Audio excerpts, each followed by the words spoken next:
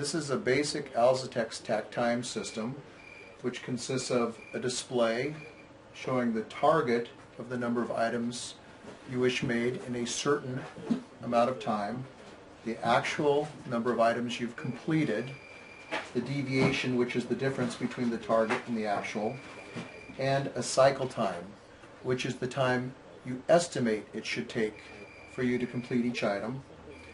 The display itself is connected to a central hub here that goes out to the display and is also connected to a relay which drives a couple of lights here.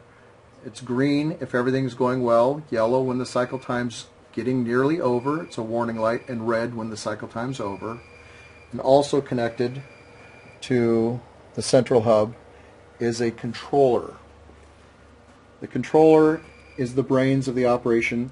This is where you can set up through holding down the mode button and then clicking through different modes.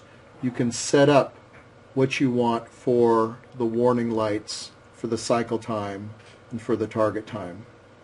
Also connected to the controller through phone cords are buttons or keypads to start and stop the production run, and when you've finished an item, the next button just increments the actual count and starts the cycle time all over again.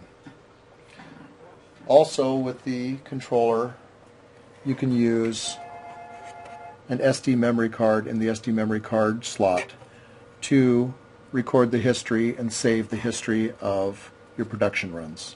So that's the basic system for an Alzatex takt timer system.